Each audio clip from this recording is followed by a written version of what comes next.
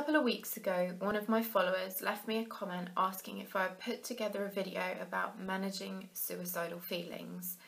Last night I watched a video by my sister, who is a mental health campaigner, volunteer. She actually volunteers for Calm, which is a male suicide prevention charity, and she's a YouTuber, and so she vlogs about mental health. I'll put a link to that video in the description below. She said that we just have to talk about it. Like, we have to end the stigma and we have to make it okay dialogue. The irony is that I deal with this week in, week out in my work as a counsellor. We talk about suicide completely openly. It's not uncomfortable. It doesn't feel like a strange thing to do, because that's one of the places where it is totally safe to talk about. I think suicide runs on a spectrum. We all know we're going to die, and we all think about death. If you imagine that 0 is never ever thinking about suicide, and 100 is being right there in the face of suicide, it's perfectly plausible to think that all of us might ponder over what it would be like to end our life. And we all have thoughts that pop into our head where our imagination runs wild about all sorts of interesting and peculiar things, and suicide might be one of them. You might very well be driving along in a car at 70 miles an hour and think, I wonder what would happen if I yanked down on the steering wheel really hard and ploughed myself into that crash barrier. We might all see a really tall bridge and think, I wonder what it would feel like to jump off that bridge. Not all the time and not regularly, but just here and there, those things pop into our head and we just wonder, just like you might wonder what it might be like if you could get in a spaceship and travel to the moon, or what it might be like if you were to be a movie star for the day. I don't think that thinking about those types of things are any less normal than any other thought you might have pop into your head, because I think we all have an imagination and we all wonder about stuff we don't know about. So that's at one end of the spectrum. And at the other end of the spectrum, you have people who actively plan how they are going to end their life. They prepare for that moment and then they execute that moment, and they end their life by suicide. Sometimes it doesn't work out and doesn't go to plan, and they end up in hospital or have a near miss and survive that attempt, but have attempted it, and that was the idea, or that was the plan when they did it. So I think you have a complete range from having momentary thoughts to committing to the principle that that is what you are going to do with your life. The problem occurs when that thought becomes too attractive. Let me give you a little bit more information. We experience countless challenges in life, and by human nature we adapt to those challenges and we find ways to cope with them. Depending on the amount of love we have in our life, the moral guidance that we have, the support systems that we've got around us, our own personal levels of self-esteem, that kind of thing, depends on whether or not the outcome and our coping strategy that we formulate for ourselves is a healthy or unhealthy coping strategy. Our brain doesn't stop to consider whether it's healthy or unhealthy. It just wants you to cope and survive. We are built to survive. Let's say you experience people as rude and hostile, and you get bullied and you get judged, that kind of thing. A coping strategy might be anger. You might find that you get very defensive, you get very angry. If you're an angry person, it wards off the danger of people. Therefore, people don't come into your world and into your bubble, and they don't attack you. You are safe.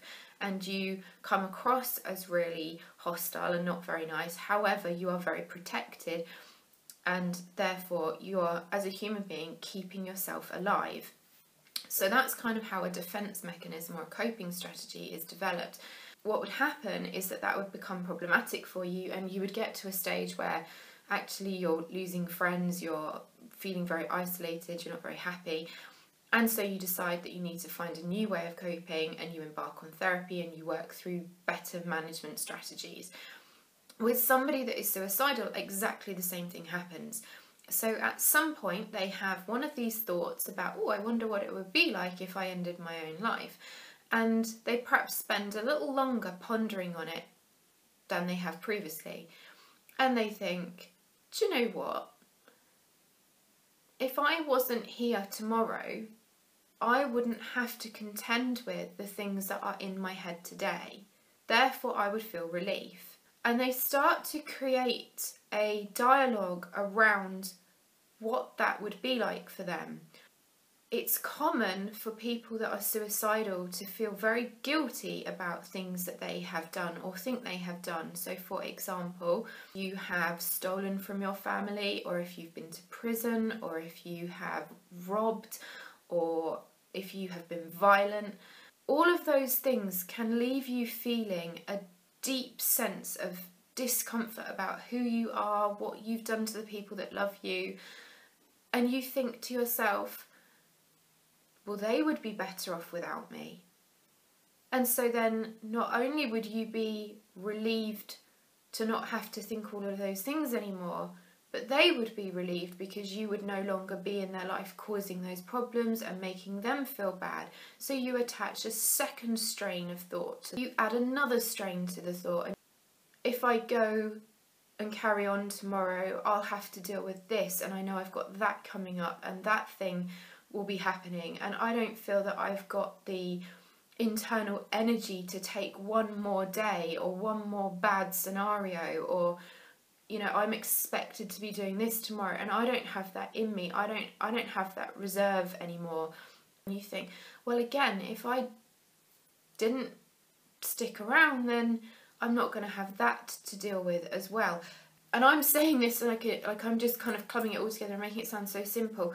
This is not a simple topic. If you're a person that is in this scenario, these thoughts don't sound really kind of like how I've just described them.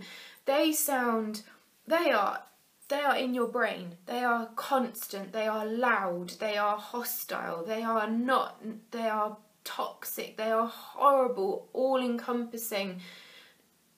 They can eat you up, they can drain you, they can make you feel empty, they can make you feel overwhelmed, they can make you feel depressed, they can make you feel frightened. They're not, I'm describing it so that you have the theory behind it, but to live it is a completely different experience.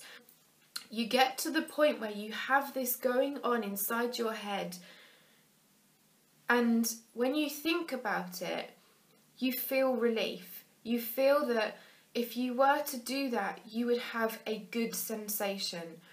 Because as humans, instinctively, we are designed to feel better and to take care of ourselves. The good feeling that we get from thinking about suicidal things actually starts to become the thing that keeps us going. It keeps us alive. It gives us something to hold on to. It's the thing that we're fighting for, like that feeling. Many people that experience suicidal thoughts and feelings, and it's called suicidal ideation, will kind of, in their head, they'll move there and they will feel a sense of comfort and relief and calm, and like they've created a solution for their problem, and that they've created a solution for all the problems of all the people that they have inflicted this on. Not that I think they have, but they will think they have. That becomes their positive. They don't see anything outside of that, in my experience of working with people with suicidal thoughts, because this is all happening at a chemical level. So this is releasing endorphins and serotonin. So when they're thinking about this, they're getting a chemical release that feels good. So they have no reason to believe that that's not the right thing to think. They become trapped in this thought process, and they don't see the bigger picture of what's going on the outside. They only see, well, this feels better than when I don't think about this. Which leaves everybody in a tricky situation, because people can become convinced that suicide is the only option, it's the only thing that's going to make everything okay. Whereas to all of the bystanders, so the people, the families, the friends, the support teams, the counsellors, the GPs, everybody around that person that cares about that person, that loves that person, that wants the best for that person, doesn't think that that's the answer at all. They think that, you know, they want to support, hold, contain, they want to make that person better, they want to be the thing to take away that person's pain. They don't want suicide to be the answer. That's the last thing they want. They don't want to lose that person, they love that person. But there's a complete disconnect. The person feeling suicidal absolutely can't comprehend why they would be worthy of life, and they can't understand why anybody would want them in their life anymore. And the people around cannot understand why somebody would not want to be there anymore. And that is why people experience suicidal feelings, and that is why people find it so difficult to give up and step away from being suicidal, because it actually gives them something positive. And it takes a lot of work to talk that through over many hours, to the point where the person can then start to see reason and logic beyond that. My belief is that the only thing that is crucial for somebody who is suicidal is for them to talk. I genuinely believe that talking is the best way to help someone that is suicidal. The information I've just shared with you underpins how we would explain what is going on for somebody that's suicidal. If I were to work with someone that's suicidal, I would hold and contain them. I would let them tell me how they're feeling, acknowledge how they're feeling, and put myself in their shoes to understand why they're feeling that way, and reinforce that the way they're feeling makes sense because of everything that has led up to that point. I wouldn't bulldoze in there and say, but you're thinking the wrong thing. What you're thinking isn't the right thing. Don't be so silly. And I think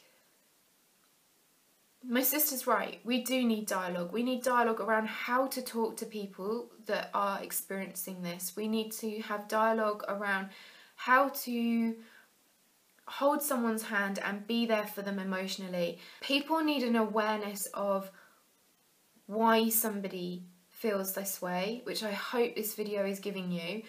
People also need an awareness of how to support them.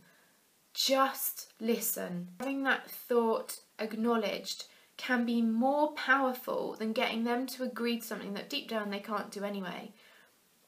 You could get them to say, promise me you won't do that, and they'll go, yeah, sure, no problem, yeah, I promise you. And then you find that they have made an attempt. Whereas if you say, I really hear you, I really, really hear how tough this is for you, and I hear why you feel the way you do, and if you get a high intensity of feelings again, come back and tell me again, because I want to be here with you. Say something like that. Be there where they are, and that will be 100 times more supportive than trying to tell them that what they think is wrong. They need love, and they need support, and they need to talk. I can't stress that enough. Absolutely enlist the help of a therapist or a counsellor or a mental health team. They're not there to think you're crazy. They're there to help do what Joe Blogs can't do. And if they do end up making decisions about residential mental health care, it's purely to keep you safe whilst you start to work through what's going on.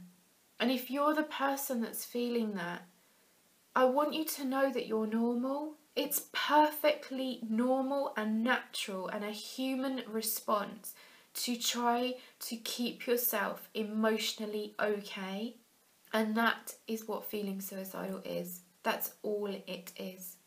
It's just that you happened to buy into the idea that an end would give you relief, in exactly the same way that an agoraphobic person buys into the fact that keeping themselves away from things gives them relief and safety. In exactly the same way that somebody that suffers with anxiety and panic attacks unconsciously thinks that by having a panic attack that shuts them down and then they are not in a position to deal with the stimuli that is taking place. None of these things happen because someone wakes up one day and thinks, I know what I'm going to do today. I'm going to think this because that's a great thing to think. This happens when there isn't a healthy alternative, so you develop your own way of working it out for yourself unconsciously. It's not your fault, it's not a bad thing, it's natural, it's human nature, but it doesn't have to be that way. It really doesn't have to be that way. There are healthy alternatives, there are safe alternatives, there are people out there that really want to help. How did you find that? How does that now make you feel about feeling suicidal? How does that make you feel about people that you know who are experiencing suicidal feelings? Have I opened your eyes to anything new in this video? Has this changed your perspective on suicide? Please comment and let me know if this was helpful. This channel is full of mental health hints, tips, advice, information. So if you like the style of delivery that I'm giving you, then please subscribe to this channel and I will see you soon.